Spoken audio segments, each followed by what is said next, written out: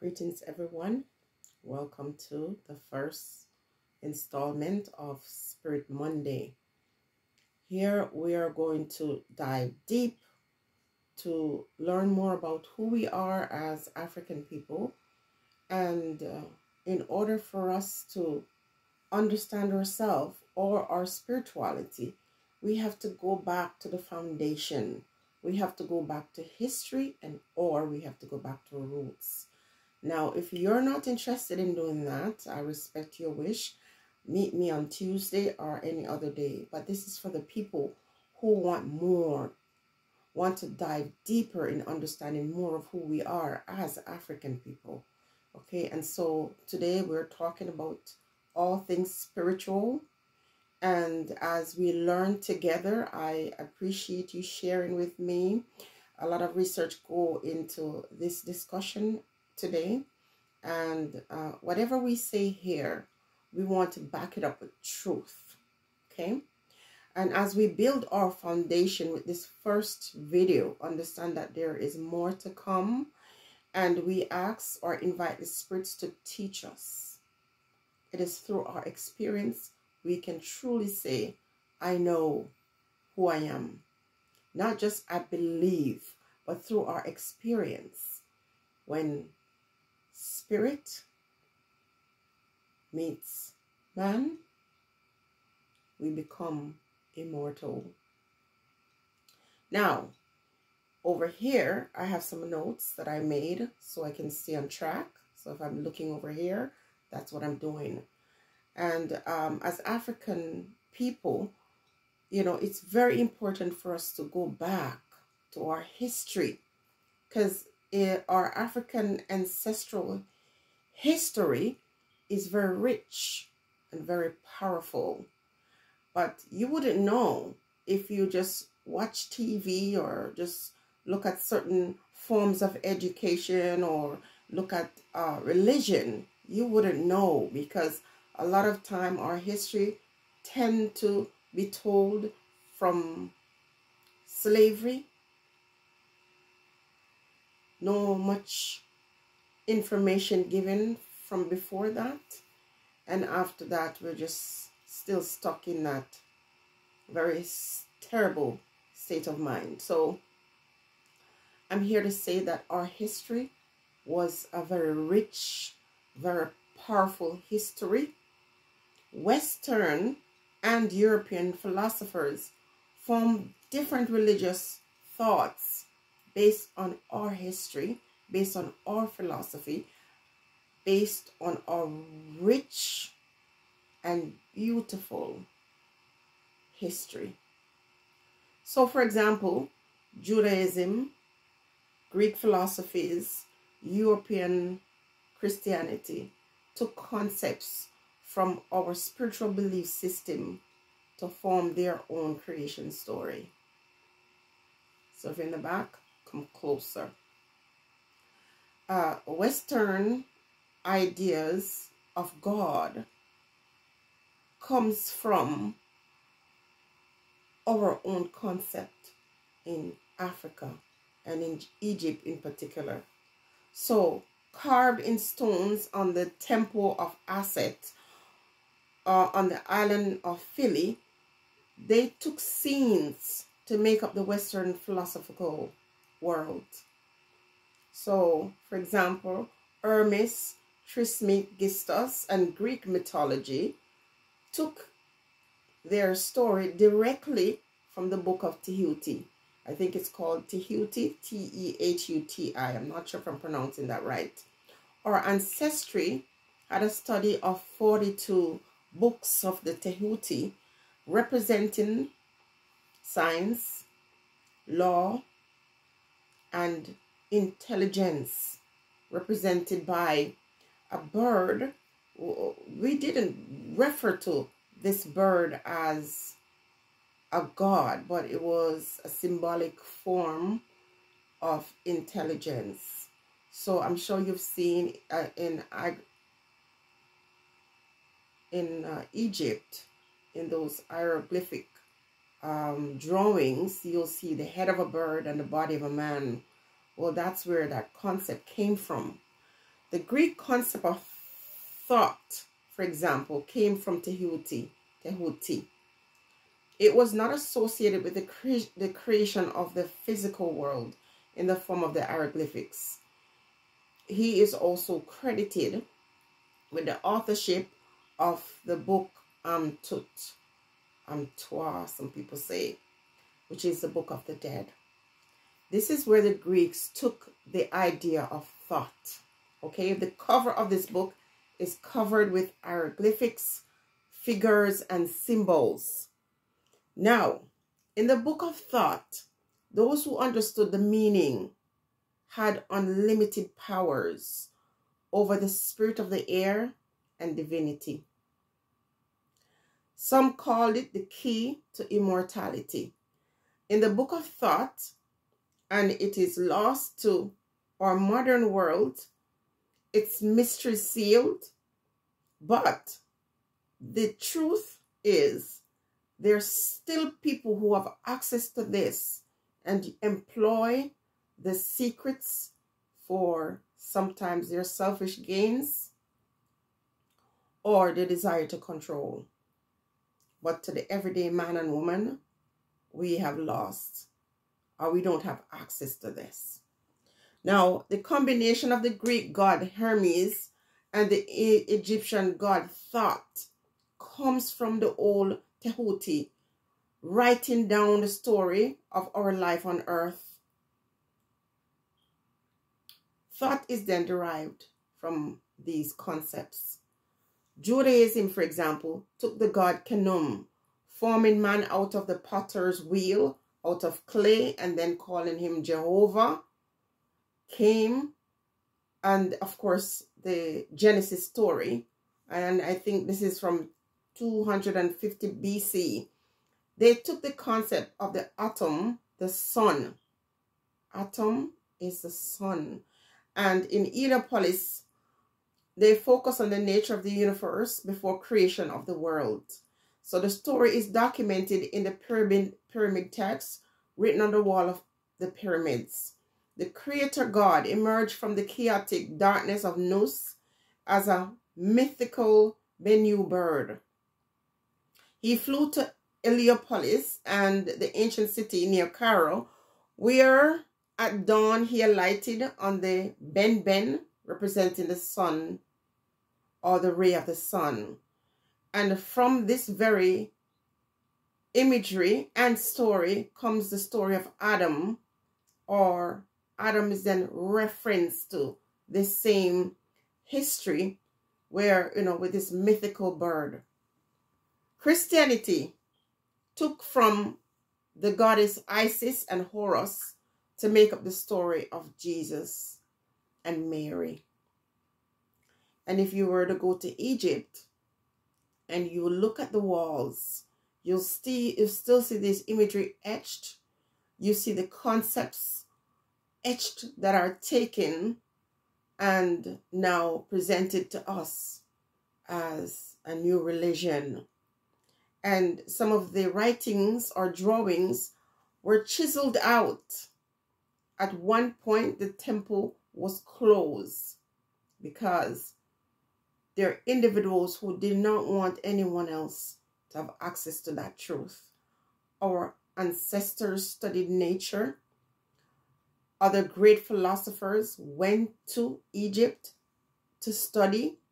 For example, Pythagoras, he describes God as the supreme mind.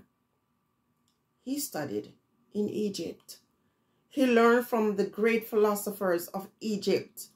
And out of those sacred teachings, the Greek came up with what is referred to as ceremonial magic and sorcery.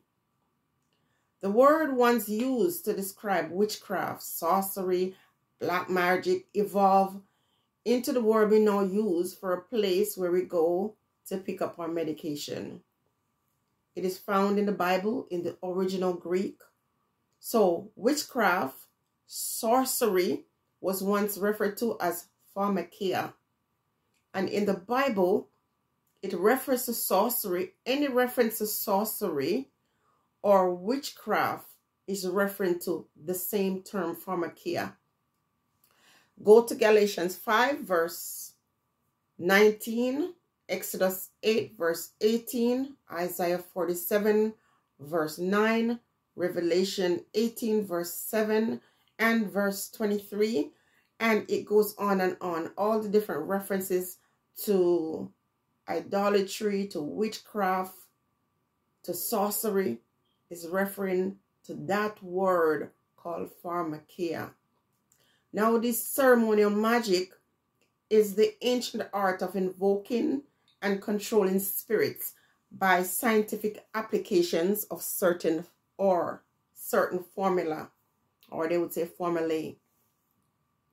So when we think about witchcraft, and in our African spaces, you always hear people lashing out about a person who practices African spirituality, and the first thing they say, this is evil and whatever. But in the Bible, it's referring to the term pharmakia, that ability to use ancient art form of invoking and controlling spirits by scientific application or formula.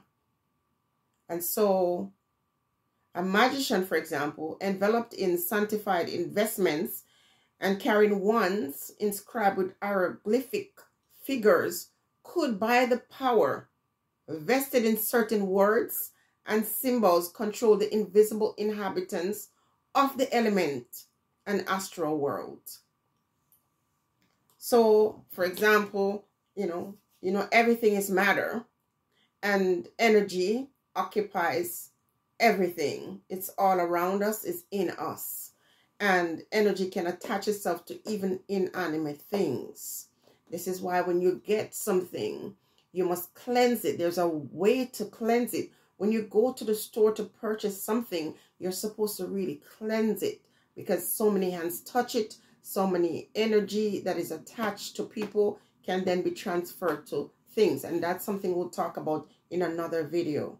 And so what we're talking about here, and let me repeat it, is that people had the power or the ability to use words and symbols to control the invisible inhabitant of the elements and the astral world. The ceremonial magic of antiquity produced many schools of sorcery and black magic. So, in Egypt, it was the greatest center for learning and the birthplace of many arts and science. The Greek went to Egypt to learn the mysteries. They found images that were erected, and these images are solely symbolic. They were for the study, they were for meditation. Then theologies created gods to confuse the mind of their devotees. And so what would be erected as a symbol, you know, just for people to meditate, and, you know, it represented something, people then started calling it gods, not our people. In North America, the native people have their symbols as well, and were at one point, you know, connected to the cosmic agencies which manifested around them. They refer to Mother Nature as the great spirits that help them to navigate this world. Mother Nature, you know, nature for the most part as the First Nation people of the African people. There was nothing dark or demonic about our spirituality and the practice thereof. But with the introduction of other, you know, nations and people, they found a way to demonize what was ours, even though they learned from it and still use it. So in Western philosophy, we hear that it is okay to worship someone who is, or, you know, went out on a cross, born without any, you know, intimate contact, will come back in a little while to deliver us from this earth. And these thoughts are proliferated around the world. We believe our ancestry and our ancestors are still with us and still important, that our ancestors left us a wealth of information. We believe that Ogun is the metal.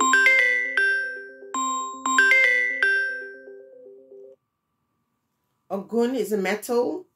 We know he is the hunter. We know Zeus is Shango. We know death happens and is Elegba in control.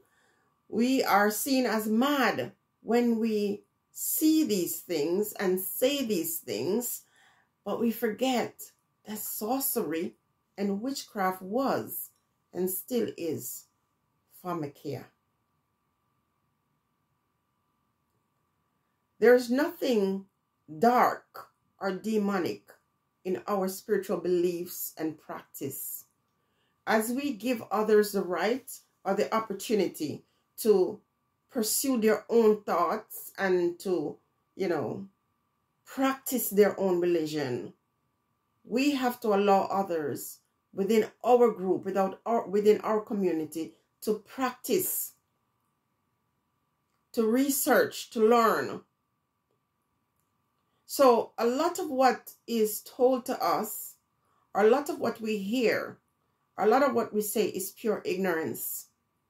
It's very difficult to shed that sort of brainwash, because even someone who have tried to get away, far away from some of those beliefs, some of those ideologies, we still use the language. It's very difficult because, being a Christian for 30, 40 years, being a person in your 60s, and that's all you know, of course, that's the only language. But can we use that as an excuse not to want to know more or to learn? The very thing that is demonized is the very thing that others go in pursuit of. Africa and Egypt was a place, and we're using the modern name for Africa because, some refer to it as Kemet, just all the different names. I don't have time for that right now. We know what the continent that is referred to as Africa today. And I'm saying that one of the reasons why we're not making breakthroughs, that we're not more powerful, is because we're so far removed from our truth. Our connection to our ancestors, our connection to our roots goes so far. There's so little we know. Now, in general, our mind is asleep. In fact, research is showing that the average person only uses a very small percentage of their brain. Imagine if we were able to use up more to receive truth and download and enlightenment. Some of the things that we get, those of us who are spiritual and those of us who have certain kinds of gifts, when we see certain truth come to light, when spirit manifests itself before us, it's just so awesome, and we're only getting a little flicker, a glimpse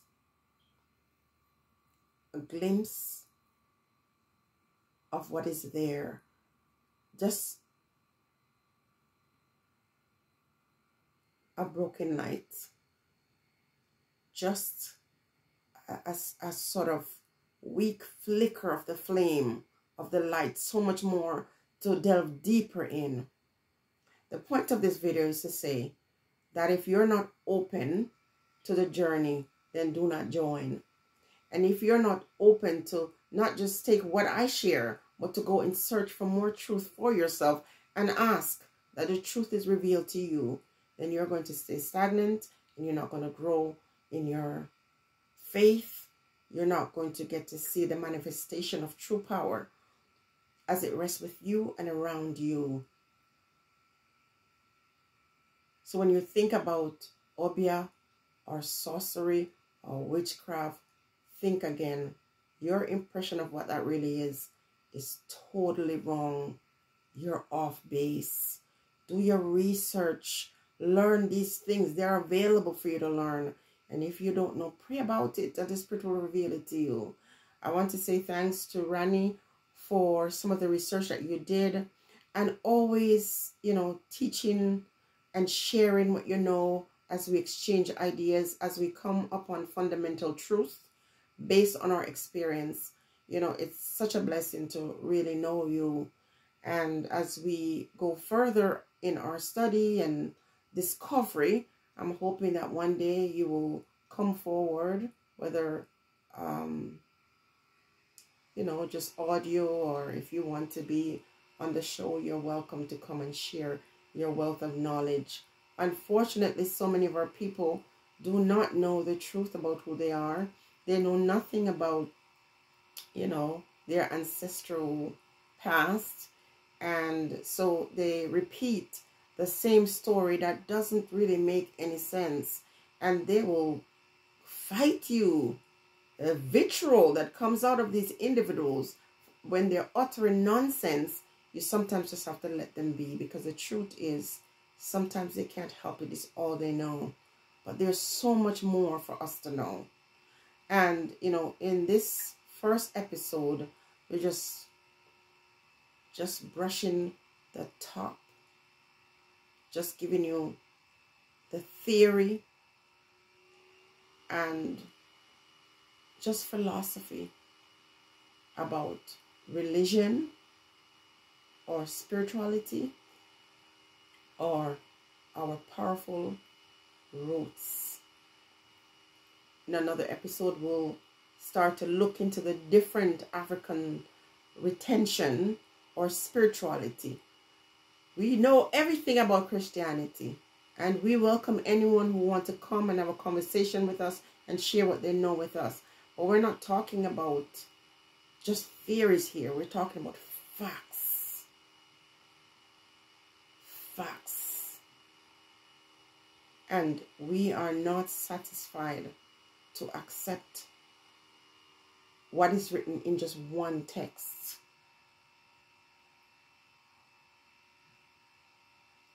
We're not interested, because this one text, the Bible, comes from many sources. This is why I still use it, and I cross-reference where these information come from. Do you understand? So on this first episode, I know it's a bit dry and maybe not as interesting as you would hope, but we have to do the layers. We are building the foundation in this one.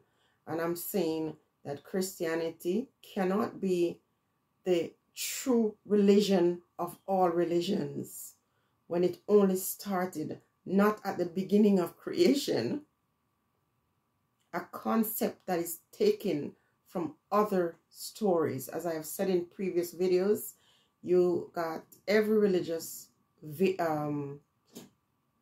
thought, and they all have a creation story, and it's based on culture, the ideologies of that culture, and sometimes it draws from other.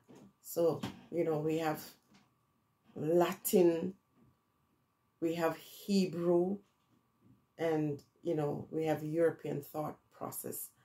And for example, I think with Judaism, they also took concept, the old idea of Khnum, God, and the old Revelation story comes from the hieroglyphics in Egypt as well.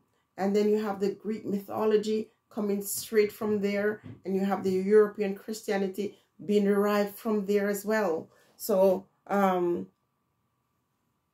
we have to know these things for ourselves, and we should not be satisfied. We're just continuing the lies. We just can't.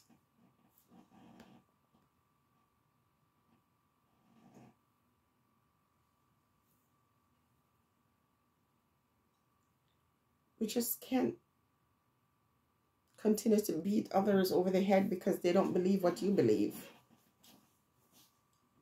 For every one of you who fill a prescription, see when it's written, oftentimes it's written a way for you not to understand it. Why is that? And I had a note written somewhere, and I think I might have lost my notes. But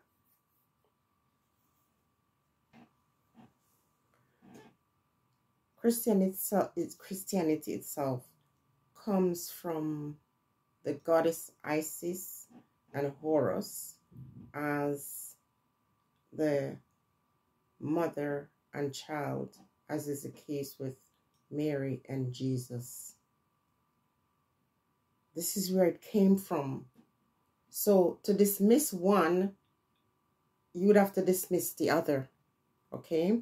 Now, I also wanted to leave you with this word, pharmakon, and it means in philosophy and critical theory, it means remedy, poison, and scapegoat. Pharmakon. In philosophy and critical theory, it means remedy, poison, and scapegoat. So before you start looking for your own people to demonize, understand where the word witchcraft and sorcery came from and why we're often scapegoats. Everything that is referred to as black is evil. I mean, a color. BLACK is a color. It's not a person, but it has personality.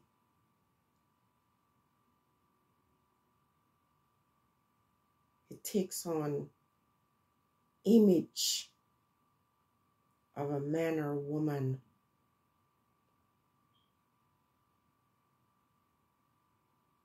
Know yourself. Know thyself. Know your history. Know your roots. Otherwise, you're going to continue to be not just in bondage, because many of us are in bondage. Spiritual, physical, financial. Because we don't know who we are. The spirits cannot communicate with us when we're so locked up and locked away in religious thoughts, in ignorance and arrogance. Meanwhile, those who gave you these lies are walking in truth that they got from our people, from our ancestors. It's time to shed those lies. Time to go in search of truth. Time to be empowered. So there are times when I'll use words like God. You know what I'm talking about, and I don't want to play semantics, but there's so much more.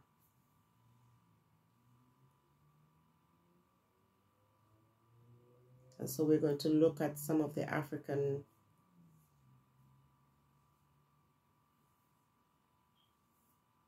spirituality. We're going to dive deep. I'm not asking you to change your views on who God is to you, if you're comfortable keeping that. For those who want to know more, for those of us who want to commemorate our history and to remember our ancestors and to walk in their practice. We're not ashamed of it. We don't want to be disassociating ourselves from our people and our ancestors, from our spirituality. No. We cannot accept something if 30, 40 years pass and believing in this thing and we see no breakthrough. We don't understand ourselves and our culture and our people are getting worse. We can't continue on that path. We just cannot. Stay blessed, everyone.